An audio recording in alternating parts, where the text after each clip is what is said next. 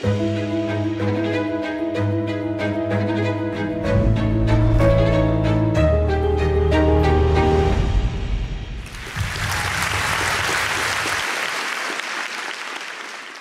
our planet has lost 2/3 of its entire wildlife in the last 50 years. And we, as you all probably know, are in the middle of the 6th mass extinction event for our planet. And this mass extinction event is not caused by a meteor hurtling towards our Earth or natural causes. This is caused entirely by us. And even more shockingly, Australia currently has the highest rate of mammal extinctions of any country in the world. And these are some of our beautiful animals that are at risk, just a handful of them. We've got things like the beautiful spotted quoll, which I'll talk a little bit about at the end. We have the mountain pygmy possum, hairy-nosed wombats. All of these species are predicted to go extinct within the next 10 years, and that is because of human impacts to their environment. And we've already lost some of our most incredibly unique species, like this pig-footed bandicoot that you can see on here, and then my personal favourite, the Tasmanian tiger. This incredible animal was a marsupial, but it looks almost exactly like a dog. But it had a pouch, it raised its babies in a pouch, just like a kangaroo or a wallaby or any other marsupial. And the thing that made it so important and so incredibly unique for us is it was an apex predator animal, one of those animals that sit right at the very top of the food chain. So what if I told you that this does not have to be the end for these species? We don't have to have this sad end to the tale of the Tasmanian tiger or the pig-footed bandicoot and all of the species that are currently spiralling down towards this extinction fate. We can actually reverse, and we can do this now with genetic technologies. We are incredibly good now at being able to go into museum specimens, sequence the DNA from animals sitting on the shelves in there from these amazing collections, and then using that material, we can actually re-engineer in diversity to those populations. We can reinvigorate species on the brink of extinction, and we can actually use this technology to bring entire species back. And this is the field of de-extinction science, and this is what I work on. And so when I tell people I work on de-extinction science, they often come up to me and they're like, "I've seen a documentary about this." In fact, there's a whole series of these documentaries, and it had that Attenborough guy in it. So there's obviously a big difference between bringing something back that's been gone for 60 million years and was a natural extinction event to bringing back animals that have more recently gone extinct. And I think it's not just a good idea to think about bringing animals back like the Tasmanian tiger. It's actually essential if we want to rescue our planet and our biodiversity crisis. We are going to have to embrace these technologies. We're going to have to go back into the past to repair and fortify our future moving forward.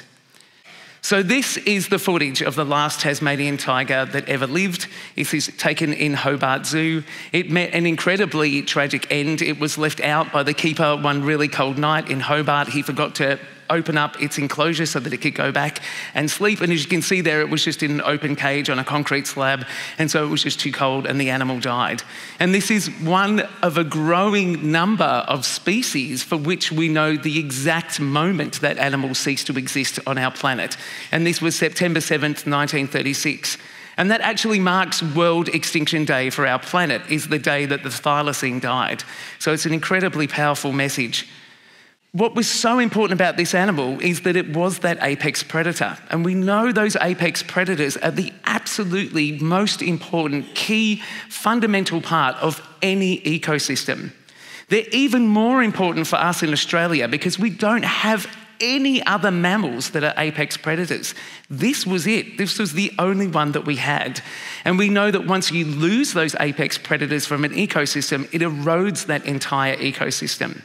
And there are some really fantastic examples of this. This has been very well documented in the United States in Yellowstone National Park, where they decided to eradicate the wolves in 1926 because of a lot of tourism that was happening in that area.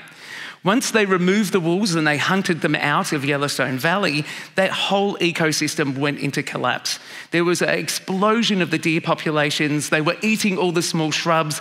That led to land erosion that then washed off and polluted the rivers. The beavers left. The river actually changed the way that it ran through Yellowstone Valley as a result of the loss of the wolves. And then they could see this catastrophic impact that the removal of the wolves have had. So 70 years later, 1995, they decided to reintroduce the wolves back into Yellowstone Valley. And in just 10 years, that entire ecosystem reformed. They had the bears coming back into the valley, the beavers came back, and that river even regained its natural course through the valley of Yellowstone. And there are unbelievable documentaries about how wolves can change rivers from this, showing how one apex predator animal can actually engineer an entire landscape and all the species that live within it. And we're seeing this same thing now happen in Tasmania with the loss of the Tasmanian tiger. There's been explosions of kangaroo and wallaby populations. They're the equivalent to the deer in this scenario, and they are eating all the vegetation. That landscape is eroding, and it's having massive impacts on all of the species in that system as well. Another key role that apex predators play in an ecosystem is controlling disease. And without an apex predator, what happens is heavily impacted animals like this poor Tasmanian devil that you're seeing here with the devil facial tumour disease persist in the population. There's no animal there to remove a sick animal from the population and to eat it and get rid of it. So this animal persists, and it will persist until it eventually dies from that disease. And the entire time that it's alive in that ecosystem, it's spreading that disease from animal to animal. And that is why the Tasmanian devil was almost going to go extinct from this devil facial tumour disease, is because we took the thylacine out of that environment. So we know that the only way to fix that ecosystem in Tasmania now is to actually put the Tasmanian tiger back. That is what we've got to do. So how does de-extinction science work? This is de-extinction in 30 seconds or less. So what you need to do, basically, is sequence the entire genome of your extinct species, in our case, the Tasmanian tiger, every single little bit of code, so you know how to build your thylacine. And then you use that to look around nature for the closest living relative of your extinct species. And that, for us, is a small mouse-sized marsupial called a fat-tailed dunnart. Once you've identified... Paul, don't body shame our dunnarts, please. It's only the tail. But once you've identified that, you have to then re-engineer your thylacine. So we compare both of their sets of DNA, and they're only 0.1% different. They're 99.9% the same. So if you edit that 0.1% that is different, you've recreated then a thylacine cell, and you can use modern cloning technologies like we made for Dolly the sheep to turn that cell back into a living animal, and hey presto, there's your thylacine to put back into the landscape. Yeah, great, right? So this is our little surrogate genome, but also surrogate mum. So again, a few of you might be thinking, hold up here, Andrew. I can see a potential problem. But this is one of the miracles of marsupials, is they all give birth to absolutely tiny babies. So the birth of a baby thylacine is about the size of a grain of rice, and this is a baby dunnart that you can see on the screen here, and they were equivalent in size. So that means even that tiny little mouse-sized dunnart can give birth to a baby thylacine, and then we can just feed it milk and hand-rear it to put that animal back.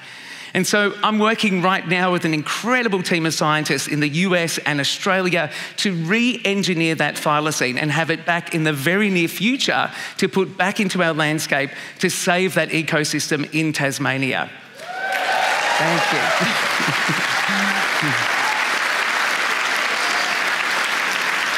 But wait, there's more. That's not all. So there's so many other applications of de-extinction science, and this is just one quick story for this incredibly beautiful animal, the northern quoll. These are still alive, but they are going extinct because they eat toxic cane toads, and the invasive cane toad that we brought to Australia is killing these species, and these are predicted to go extinct within the next 10 years. But where cane toads naturally exist in South America, the animals that evolved alongside of them for hundreds of thousands of years all have a natural resistance to cane toad toxin. So we've been able to identify in their genome precisely what it is that gives them that cane toad toxin resistance. And it's just one bit of code in their 3 billion bits of code that they have in their genome.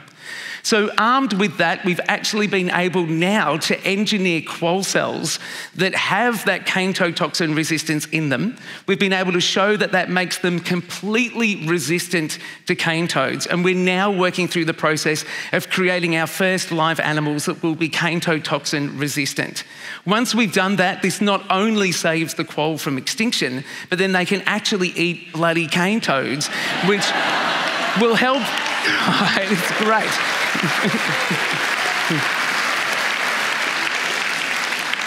And this will hopefully help our wildlife for the first time actually fight back against some of these invasive pest species, which I think is my favourite bit of the whole project.